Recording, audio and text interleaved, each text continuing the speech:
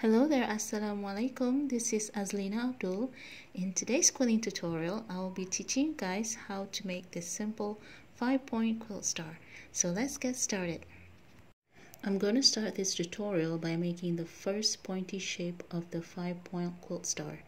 I only use 3 strips of quilling paper to make each pointy shape.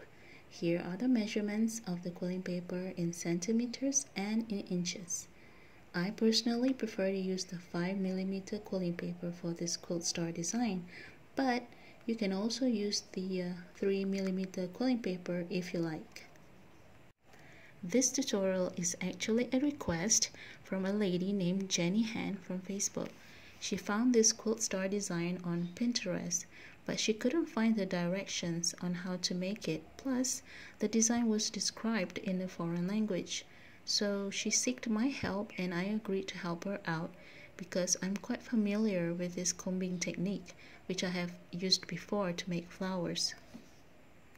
So before I start doing the combing technique, I first need to glue all the 3 pieces of quilling paper together to make one long strip of quilling paper.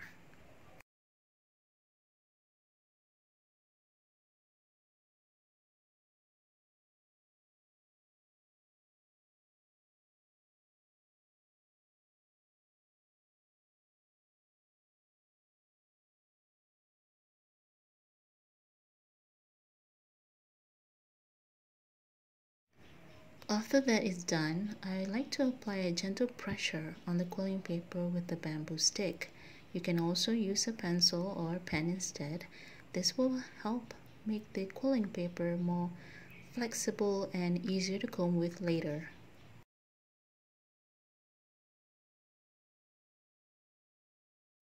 I'm using this 2-in-1 quilling comb that has a narrow set teeth on one side and a wide set teeth on the other. I chose to use the wide set teeth for this. I also marked the starting point with a red marker on the handle. This will make it easy for me when I want to make the same shape over and over again. I don't need to recount how many teeth I need to start, as there's already a mark on the handle as a guide for me. So to start the combing technique, I wrap around a row of 8 teeth with the quilling paper and glue it.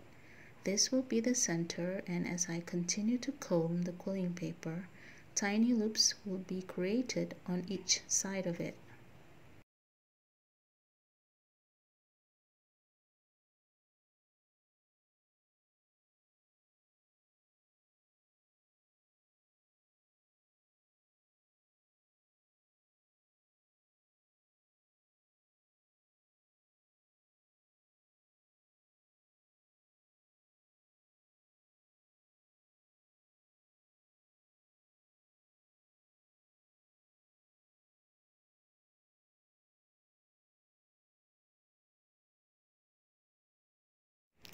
As you can see here, every time I make a loop, I would apply a little dot of glue on the center.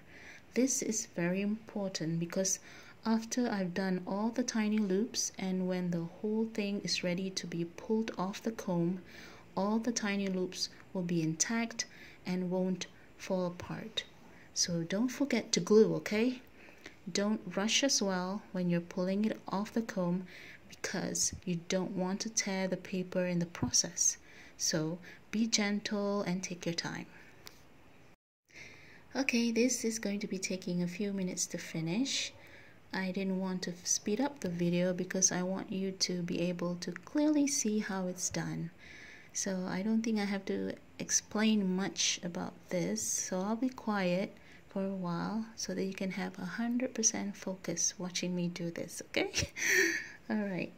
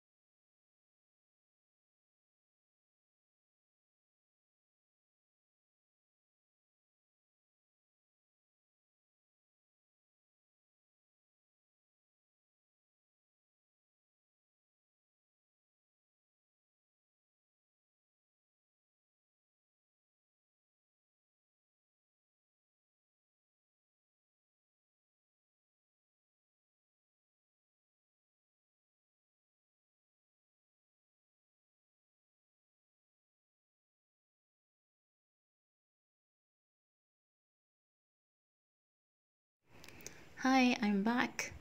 Okay, I can continue talking again now because all the tiny loops are done. I can now carefully pull all those tiny loops off the comb.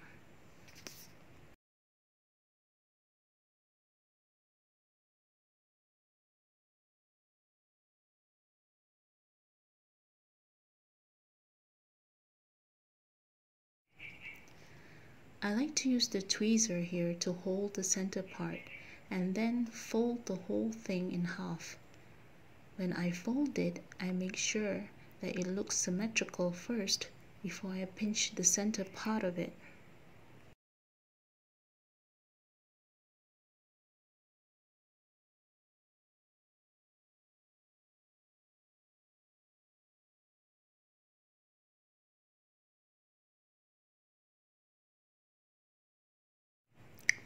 After that, I can wrap the whole piece with one round of quilling paper. This part here is probably the trickiest part to do. It's tricky because I need to make sure all the tiny loops are glued to the quilling paper and at the same time shape it to make it look pointy like the star and not shaped like a flower petal. I just used my thumb and fingers to shape it. The tweezer is a big help too.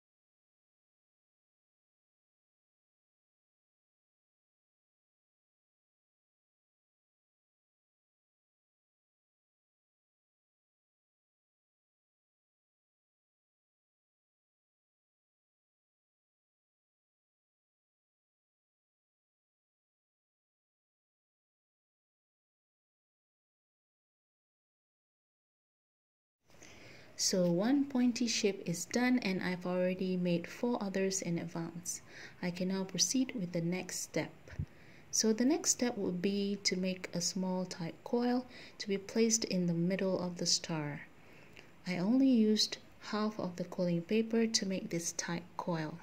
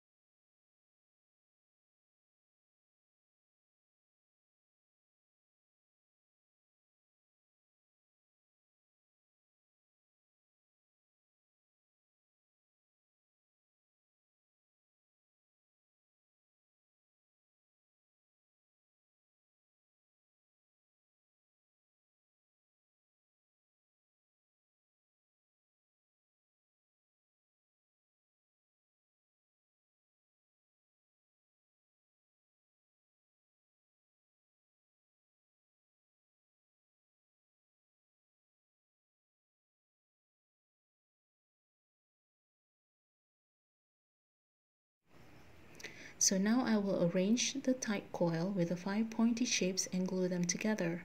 I always make sure I arrange all the shapes together first and see how they look before I glue them, because in case there's anything that you find that you're not happy with the arrangement or something, so it's best that you take your time with this, and make sure that you're really happy with the arrangement before you glue them, because once it's done, there's no turning back, and you have to do the whole thing again.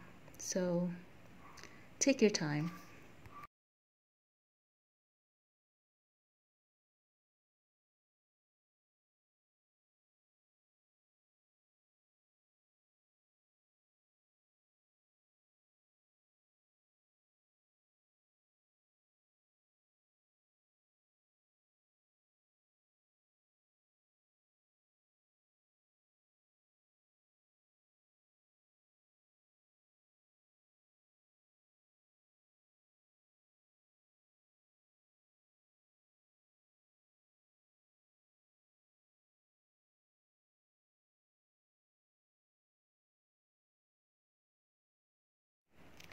Actually, the tight coil alone is not enough to hold all the 5 pointy shapes together, so I have to glue on top of the tight coil a small circle shaped paper that I cut with a craft punch. This circle will help hold all the 5 pointy shapes better. I have to wait a few minutes for it to fully dry before I can move it around.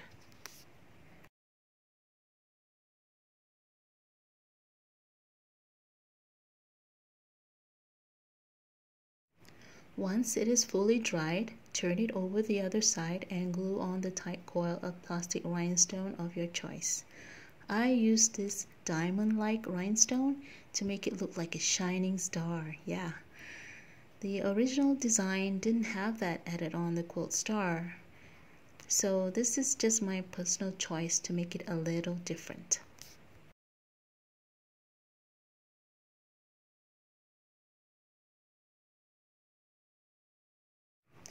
So that's all there is to it, guys. What do you think? I hope you like it and give it a try yourself. I'd like to thank you all so much for taking your time to watch my tutorial till the end. I really appreciate it a lot. So till we meet again next time in another quilling tutorial. Bye everyone. Take care. Stay safe.